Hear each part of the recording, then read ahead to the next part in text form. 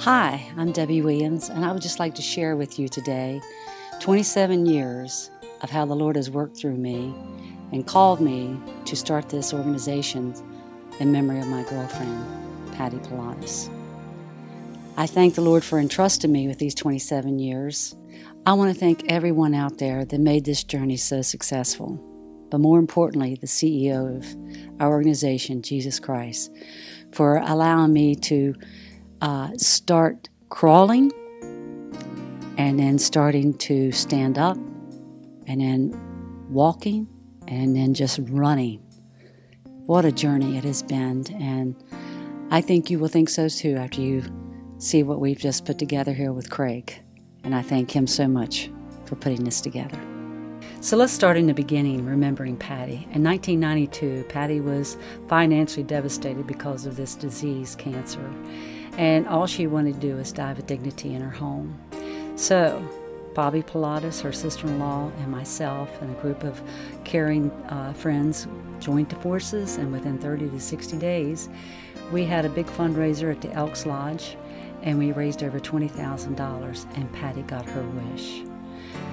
After PATTY's death, the pure calling from the Lord came to me to repeat this process because I saw where the middle class fell in the cracks. There was no social service for them to help them in their hour of need. And I wanted to be able to do that here on earth, just as Jesus Christ stands in a gap for us in heaven. So here are the fundraisers and the events that the Lord gave me, and I'm just going to go through them and give you just a small scenario of what all happened, because a lot of it I've even forgotten.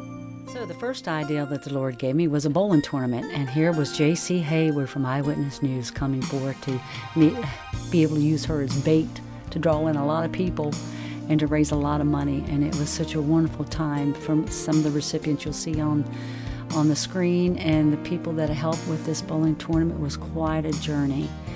I thank God for that, because we used it for the last 27 years to raise millions of dollars for our cancer victims. And other events would be like the basket bingo that we did at the Elks Lodge that raised a lot of money for our recipients and was really a good time. But coming upon us was some of the celebrities that came to us with the Washington Redskins. They were awesome. We did Redskin reunions.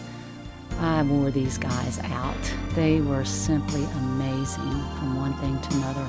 But they were so kind to the children, and the golf tournaments were amazing that they did.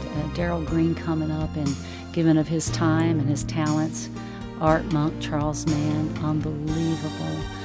They are true servants of Jesus the Christ. I love them so much, my brothers. And then we got even Joe Theismann up here, bless his heart. And we wore him out doing autographs. Darrell, he did a wonderful prayer for us. And Dave Butz and Fisher, oh gosh, just wonderful, wonderful people. It was a beautiful, beautiful time. Yep, that was his best side right there. We loved him. Thank you, Redskins. And with my family at the J.W. Ranch, we started bringing the PBR here, which was a wonderful time with some of the big champions of the world, like Adriana Marias right there and Ty Murray. It looks like we lost a few cowboys along the way. And then we joined forces with Criswell Chevrolet. God bless them. They've helped us annually with this Corvette raffle, and it has been a wonderful thing for our community. This has raised hundreds of thousands, and we're doing it again. And here she is, and you're a winner just by buying a ticket. Well, here comes the biggest challenge that the Lord told me He wanted me to do. He speaks to my heart, and He said, I want you to build a house.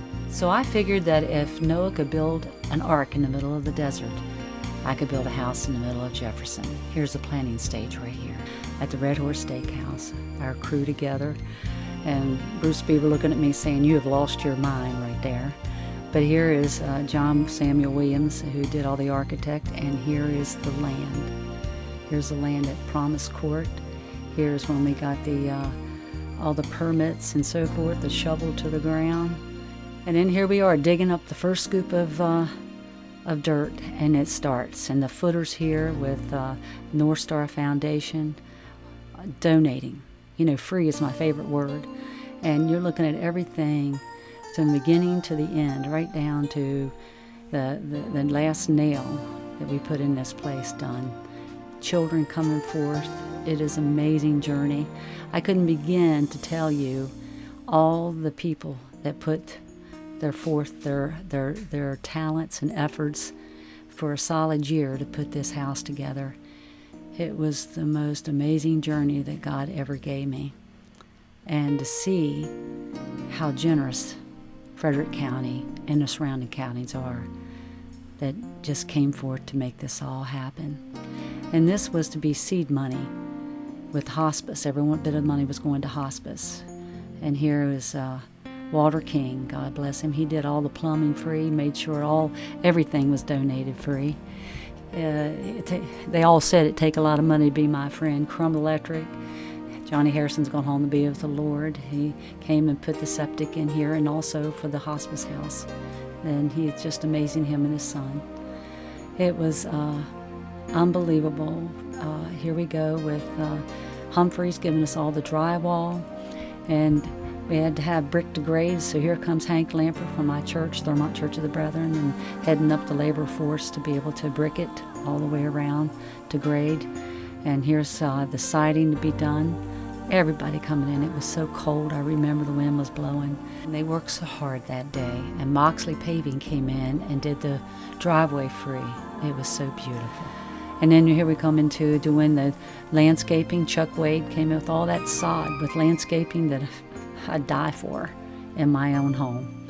And then we got Ingold Construction from the very beginning to the very last nail that was put in this. Wayne Ingle, who has gone home to be with the Lord, was right there the whole step of the way. Yeah, I let him have a break every now and then, bless his heart. And then here's all the materials that were just donated and given, and here's me begging on the phone for some more materials whenever we ran out. And here's the end result. A beautiful home that appraised for about $250,000, but the market was bad, and we could only get about $180 if we sold it on the market. So Father God gave me this wonderful idea to raffle it off. Print 3,000 tickets at $100 a ticket, and we'll have $300,000. We sold all the tickets. It was an amazing journey on that one, and I thank God for all the ideas He gives me, because if you answer the calling, He'll make you look good if you just let Him. And so we come to the golf tournaments. Mark Moseley, one of my dearest friends that I've ever had. It is amazing how he came forth for 10 years and brought the Redskins up, and Sam Hall, who gave abundantly of his resources to make this happen, and Donnie Hammond, our local celebrity on the golf tournament in the day, bless his heart. He came forth to in remembrance of his father. And in 10 years, this golf tournament, which was loved by all, raised over $1 million. And it not only helped cancer victims in our community, but it also helped other charities that we'd give $5,000 to $10,000 to each year. Another great journey. So on my journey, I always pray this prayer, Jabez, in the Old Testament, and at the end of the prayer it says, "Please, Father God, broaden my boundaries to better serve you." Well, people ask me to quit praying that prayer because here come Katrina. My dear sister Diane Roberts called me the next day after this happened. She says they need homes. And I agreed with her, and Luke 3:11 tells us, "Him who has two coats gives to him as none." They didn't have a home. If you had an RV, you had a second home. So, to make a long story short, I went on every radio station, every TV station, and whatever, and asked people to donate their RVs to us. And we had been working with the Army Corps of Engineers, and we would take them down to the recipients that you're seeing on the screen right now, and we would take them to them so they would have a home. It was over 50 some that they gave us, and they handed over the titles, knowing they would not come back. With the year that Diane and I worked with the Army Corps Engineer and going into Slidell and into New Orleans, we found out that the churches were the first in, and they are still there. We give all the glory and praise to God. Then God brought me the first Republican governor that we'd had in 50 years, Bob and Kendall Ehrlich. God bless them. They came forward to help us raise money to pay for all the care at the hospice house for 4 years. It was unbelievable. The first year we did over $200,000. And Holly Hills donated a place free.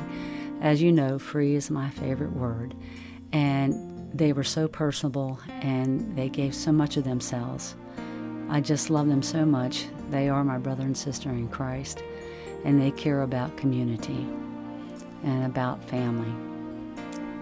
We thank them so much for all they did for Frederick County and the hospice house. Another calling came with St. Jude Hospital. I'd seen the fruits of this hospital and their works in our community, and I wanted to be able to help them help others.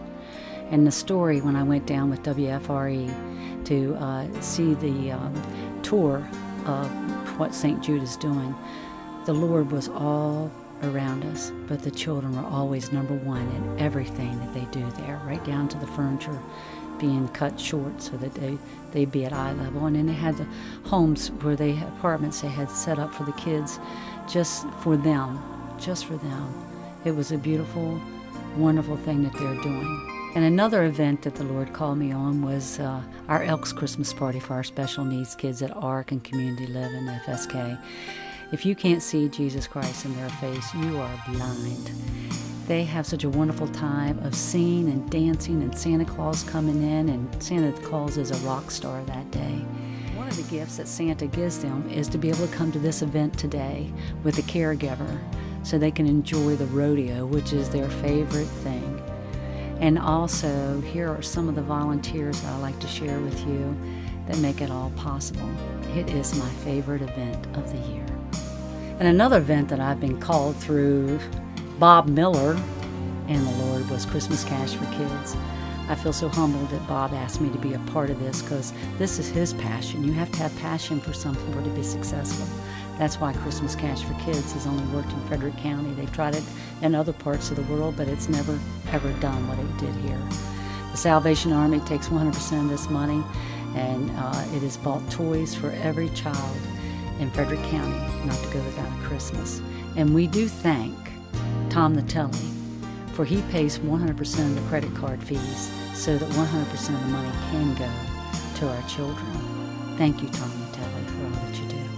Calling was to help our wounded warriors and bring them up and let them enjoy a day of the phenomena, and also to be able to raise the monies to be able to get a track chair for one that has given so much for us. We thank them for that. God bless them. Things that we've been a part of is ACDI, helping them with their golf tournament. Our raffle for our Harley Davidson, Mike Van Trucy, thank him so much for donating 2 of them. He has been a good steward of what God has entrusted to him also. Also being a part of Susie's calls to help with research of cancer.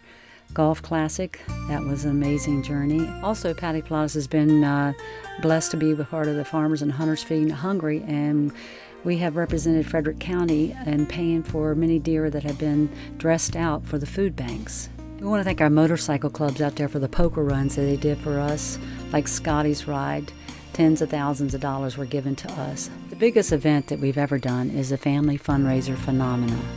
And we started having Nashville acts coming in, starting with Lori Morgan, the Bellamy Brothers, Lee Greenwood, Sawyer Brown, Oak Ridge Boys, Rodney Atkins, and Hunter Hayes. Wow, who cannot forget that? Those 5,000 screaming girls on the track with Sarah Evans that day, along with the Swan Brothers, Danielle Bradbury, Colin Ray, Michael Ray, Trace Atkins, Joe Diffie, Jamie Lynn Spears, Kelly Pickler, and our final headliner is Jodi Messina.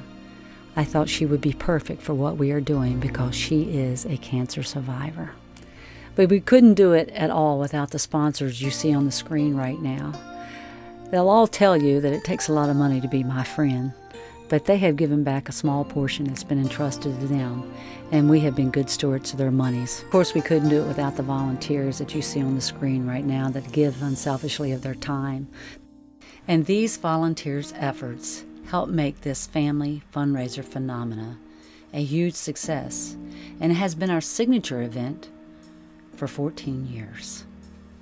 We don't even have all the ones that helped the rescue mission. We couldn't even get a picture up here for them. We thank them all for their servant hearts. And how can we thank John Williams of the JBarW Ranch and the family for packing up all this rodeo equipment and these bulls and bringing the cowboys here to give us a taste of the wild, wild West and what it was. But this is just a part of our program that everyone loves, the children especially, on the mutton busting. We thank the JBarW Ranch. And prayer is a big part of our events. We do not have any event without having prayer and asking God's blessing upon the money that we raise. And we also honor our country, our military, and our men and women that have fought for us, and sing our anthem and stand up and do a pledge to it. And we also like to honor our wounded warriors and those who gave all. We thank you, veterans. And we want to take this opportunity to thank the thousands that have bought tickets to support this mission. Thank you from the bottom of our hearts. We call it the Family Fundraiser Phenomena because it was for the family, and that's why Kids Land was so important to me and the board of directors. And we tried to give them a little bit of everything, from rock walls to riding mechanical bulls, painting the faces, the ponies, you name it. We tried to give it to them, and I think they really enjoyed it. On the midway, it was vendor space for our recipients' families to be able to raise more monies for the loved ones, along with the lines for the food and 50/50s. And also how the Golden Gears came out to give us the car show. We thank all the musicians locally that gave of their talent that God has entrusted them with, and they used it for His glory on this day of the phenomena. And we just thank them all for making this a very successful event. And I personally want to take this opportunity to thank Mark Moseley. Whenever I called him, he was there, he made it happen, and the millions that we have raised has been attributed to him and his time and efforts. He is truly my brother in Christ. 27 years. Some stuff I have forgotten, but you get an idea about how the Lord has worked through us all.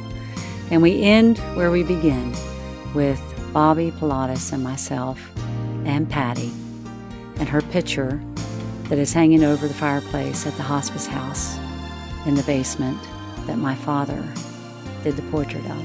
And I want to thank Father God for entrusting me with this organization and this calling. I thank Him so much, and I thank you all for making this journey so successful. And these words just used to be words, but they are not. No longer, they are alive. I give God all the glory through His Son, Jesus Christ. Thank you.